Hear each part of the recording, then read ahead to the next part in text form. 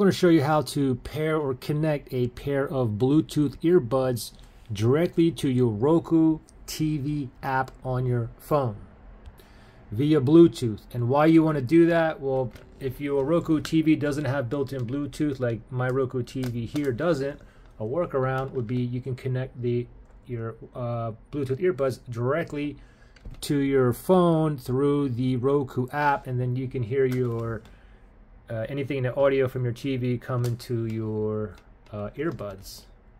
So first thing, make sure you have this Roku app downloaded onto your phone.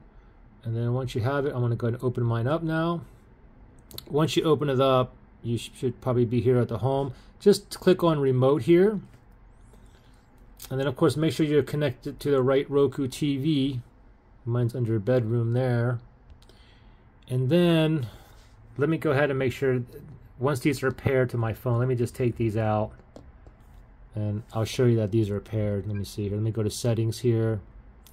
Bluetooth settings. I'm using an iPhone, by the way. You can see my Pixel Buds Pro, these earbuds, they are connected. So now I'm going to go back to my Roku app here.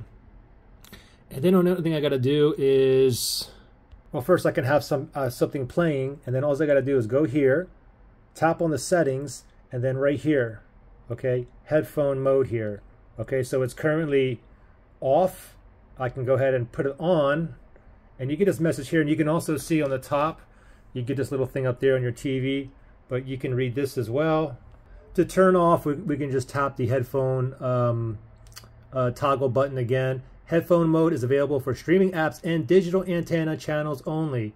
Okay, so there you go. So if I'm listening to something, it's going to come out of my earbuds right now. If you just want to turn it off, just go ahead and uncheck this right here. And then you can see it on there as well. Anyway, pretty simple.